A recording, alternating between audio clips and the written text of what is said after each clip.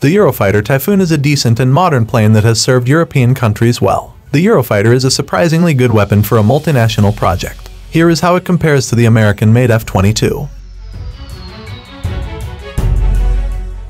The Eurofighter Typhoon is a European multinational twin-engine, canard delta-wing, multi-role fighter. The Typhoon was designed originally as an air superiority fighter and is manufactured by a consortium of Airbus, B Systems and Leonardo that conducts the majority of the project through a joint holding company, Eurofighter Jagdflugzeug GmbH. The NATO Eurofighter and Tornado Management Agency, representing the UK, Germany, Italy and Spain, manages the project and is the prime customer.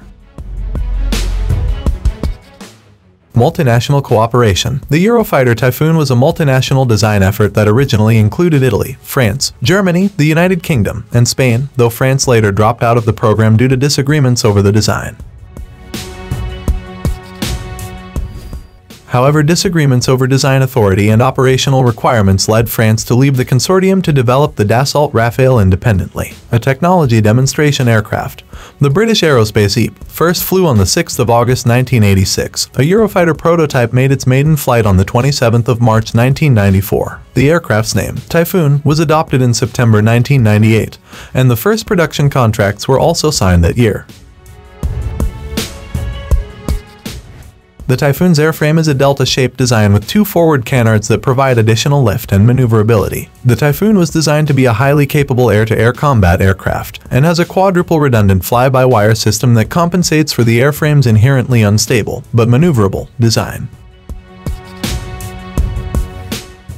One of the Typhoon's few drawbacks is its lack of stealth capabilities. Not stealthy, the former Air Force Chief of Staff Gen. John P. Jumper is the only person that has flown both the Eurofighter Typhoon and the F-22 Raptor. Though Jumper said that both aircraft are capable, they're fundamentally different. They are different kinds of airplanes to start with, Jumper said. It's like asking us to compare a NASCAR car with a Formula One car. They are both exciting in different ways, but they are designed for different levels of performance.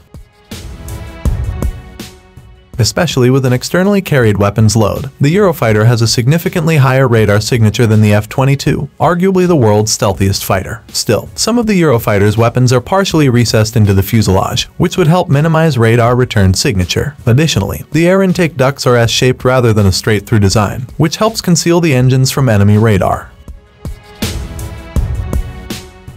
Despite these radar reduction measures, the Eurofighter has prominent canards and control surfaces right below the cockpit, which are inherently unstealthy. Popular science outlines why canards are detrimental to stealth. Designing a stealthy canard is difficult, particularly if the canards are big enough to enable the airplane to recover quickly from an extreme nose-up attitude. This is thanks to the extra control surfaces that can return an enemy radar signal. The more control surfaces there are, more opportunities for a radar signal to return. What the Eurofighter lacks in stealth, however, it makes up for in maneuverability. General Jumper highlighted the aerobatics of the Typhoon.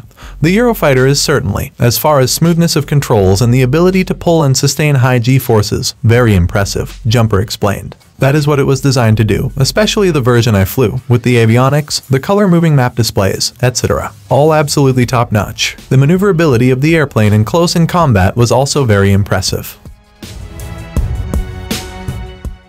Upgrades. One of the changes that has been suggested and tested was pushed for by the United Kingdom's Royal Air Force. The RAF wants conformal fuel tanks, which would free up space underneath the Typhoon for additional weaponry.